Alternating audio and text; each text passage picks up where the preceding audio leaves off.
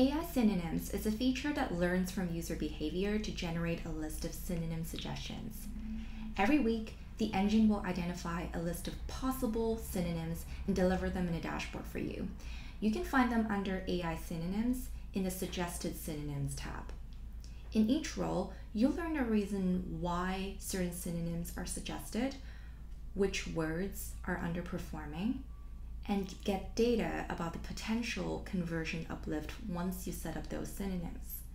For example, because men's shoes is frequently rewritten as men's sneakers, this shows that users aren't satisfied with the results for men's shoes, and they tend to rewrite the query to men's sneakers.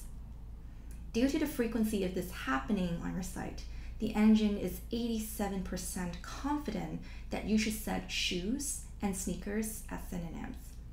You can also hit compare to evaluate the number of searches that are impacted, their associated click-through rate, and conversion rate.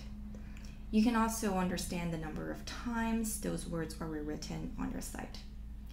As an admin, you have the flexibility to intervene and accept or decline the synonyms that are suggested.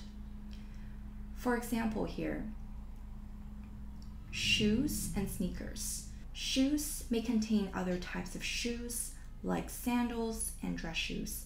So when people search for sneakers, you may not want to show all kinds of shoes. This is when you set a one-way synonym. A one-way synonym means that when people type in shoes, they will find sneakers, but users who type in sneakers will not find shoes. On the contrary, jumper and sweater means the same thing, so you'll want to set a two-way synonym. A two-way synonym means by choosing this option, users who type in jumper will find sweater, and users who type in sweater will find jumper.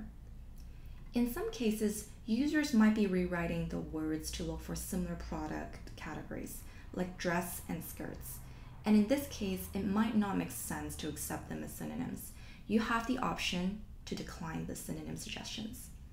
By enabling AI synonyms, Algolia did the heavy lifting, so you have a more automatic way of detecting relevance tweaks and enhance the experience for your end users.